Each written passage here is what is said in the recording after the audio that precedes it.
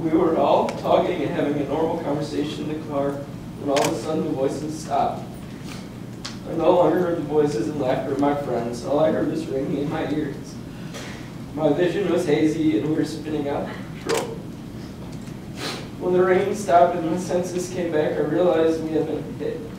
I tried to scream, but nothing will come out. Eventually words did come out. I asked, is everyone okay? No one responded. Again, I asked, is everyone okay? And again, no one responded. All I saw was three of my friends were severely injured.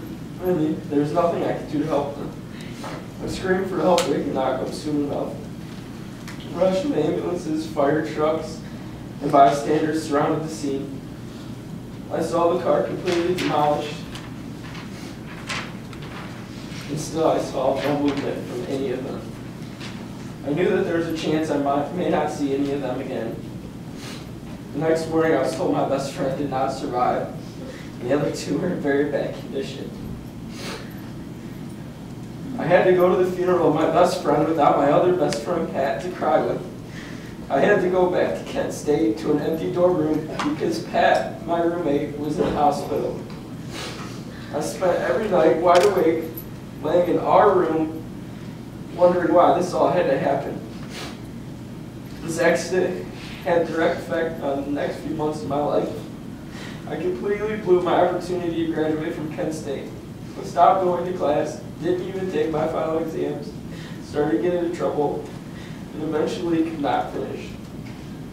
My depression was so bad I didn't even care the decisions I was making and what all this would do to my future. All I cared about was trying to numb the pain, which was literally impossible. Now I live back at home, just a football field away from the exact spot where my best friend was killed. I have to drive over that spot every day and be reminded of the horror we went through that night. I have to go to AJ's house to visit his family who misses him so dearly.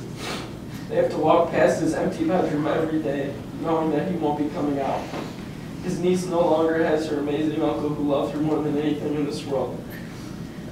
I go to my friend's house on the weekend, and AJ is missing from the group. And because of Mark Ralich, we will never have him back. Mark didn't just take one life that day. He single-handedly destroyed the lives of so many people. So many people love and care for AJ. So many people's lives are affected by this accident every single day. AJ had his whole life ahead of him, and Mark's disregard for other people's safety took that opportunity away from him. I believe Mark Ralich deserves the most severe punishment he can get.